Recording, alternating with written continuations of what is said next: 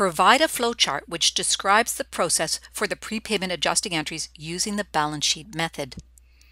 Both prepayment adjusting entries, the deferred expense and the deferred revenue, have the same characteristics. Because of that, I was able to develop a flowchart which tracks standard entries made for prepayments. You can then use this flowchart to process prepayment adjusting entries. Let me go to a new page. Remember, we're using the balance sheet method, and we start with the word prepayments. We're going to track both of them. Deferred expense, also called prepaid expense.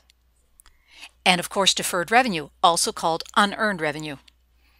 We know that for prepayments at the beginning of the period, there's a balance on the trial balance, or during the period, there's an exchange. For a deferred expense, the company purchases an asset which has future economic benefit.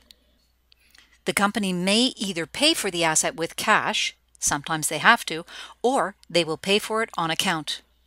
Then time moves on. As time moves on, the company uses or consumes the asset, usually to help generate revenue. At the end of the period, the company has to record an adjusting entry.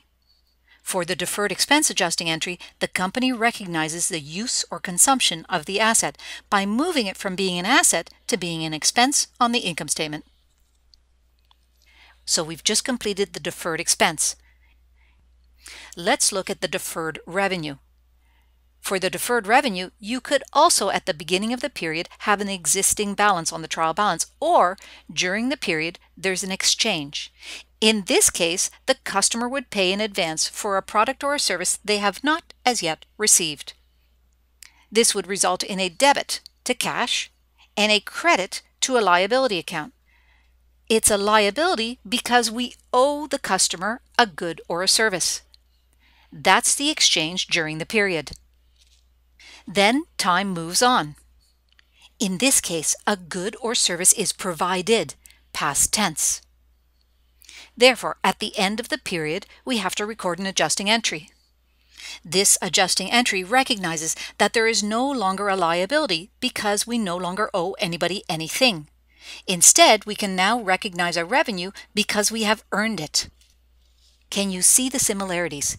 In both cases, there may be an existing balance at the beginning of the period or an exchange between two parties during the period. Then, as time moves on, the company does something.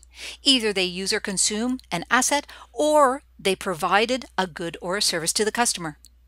At the end of the period, because the balance sheet is no longer correct, we have to either recognize that use or consumption, or we have to recognize the earning of revenue.